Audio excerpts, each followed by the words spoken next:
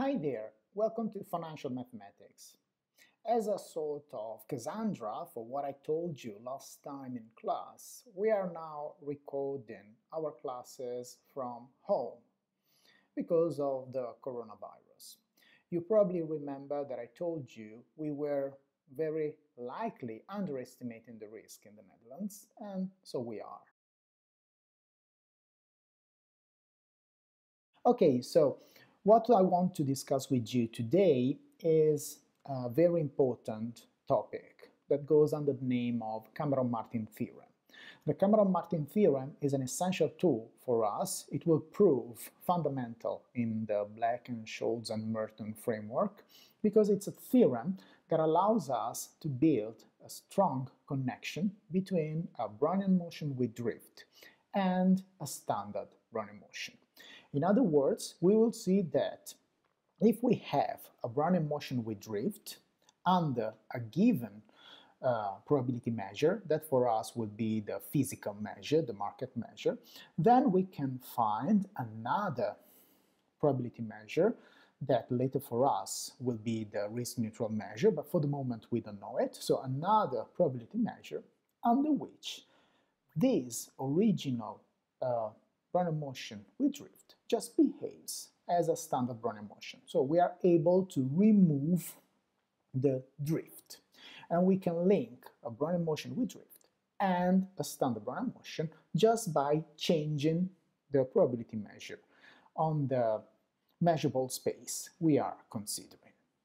Now that will be very important because, as I told you several times, for us dealing with the drift can be problematic because of the fact that the drift is strictly linked to the expectations of people, and being able via a change of measure to get rid of this drift is extremely useful for us. Now, as you can see, I'm recording from home. I don't have a very nice blackboard here. So what I will try to do is to substitute the blackboard with other instruments, with other tools. I will use our lecture notes, I will use my graphical tablet and other little machinery that I have available. I hope the class will be nevertheless interesting and useful for you, and your feedback is highly appreciated. So let's start by recalling a little bit what we said last time. So you remember last time we introduced the exponential martingale that we called z psi t. Now this exponential martingale is now on your screen, just using the lecture notes. This is the quantity we dealt with last time.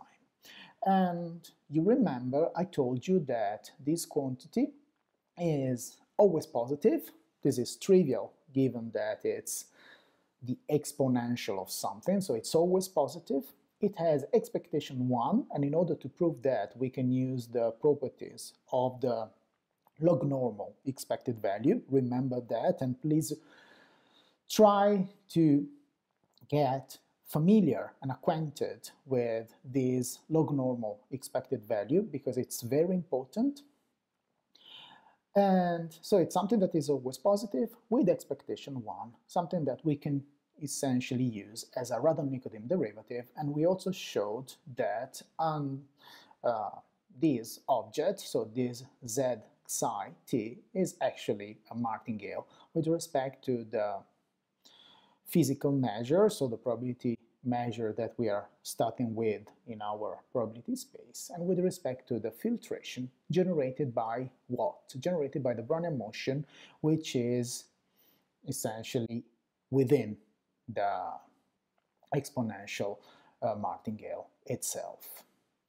Now, what we can now say is that using the exponential martingale, and in particular, but we can start by fixing a time instant, and for us the cleverest choice is to fix the maximum time instant that we can observe, so capital T, our final maturity. By fixing this capital T, we can use the quantity z psi capital T to essentially define a new probability measure, p psi, starting from our initial measure that in the rest of the course will always be the physical measure p, and that here, in order to be a little bit more rigorous, we will call p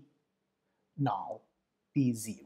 Okay, so when you see e subscript 0, it means that we are taking the expectation with respect to the initial probability measure, the one we started from. It is for sure a very nice exercise and also very useful to verify that p psi, as defined by using z psi capital T, is equivalent to p0 or p null, our starting probability measure. This is something that I leave to you, but try to do that because it's always interesting to verify these kind of things. Once we have p0, so the starting probability measure, and p psi, which is the new probability measure equivalent to p0 that we obtain via the Radon-Nikodym derivative z psi capital T, we can finally introduce the Cameron-Martin theorem that links a Brownian motion with drift and a Brownian motion via the change of measure operation. Now, the statement of the theorem is as follows. Under p psi, the process Bt, that for us is a standard Brownian motion, has the same law as a Brownian motion with drift psi under p0. In other words, the stochastic process Bt, the standard Brownian motion, has the same law under p psi as the Brownian motion with drift Bt plus psi t under p0. This result is extremely important for us. The proof of the theorem is not difficult. We will do that in 2 steps, but they are not actually necessary. So if you want, you can just consider the second part of the proof. The first part is only meaningful to understand what's going on in a simplified environment. So we start by considering a random variable u, which is nothing more than the increment of a Brownian motion, of a standard Brownian motion, over the interval 0 capital T. So u is equal to b capital T, because b0 is equal to 0. And we also set t to be equal to 1.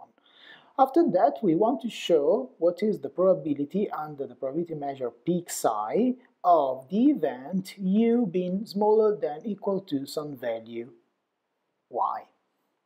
Now, to do that, we just substitute the definition of p psi in terms of the expectation under p0 of our Radon-Nikodym derivative and the indicator of the event, and by just following the step of the substitution and noticing that our quantity u is nothing more than a normally distributed random variable, we can go on and we actually find out that under p psi, the random variable u equal to our standard Brownian motion b capital T, or b1 because t is equal to 1, has the same distribution of the random variable b1 plus psi under p0. So we actually have this probabilistic equivalence for what concerns the laws of normal and a normal plus a constant drift. In the second part of the proof, we want to consider more than one increment of the Brownian motion and of the Brownian motion with drift. So what we want to compare are the finite dimensional laws of the 2 processes.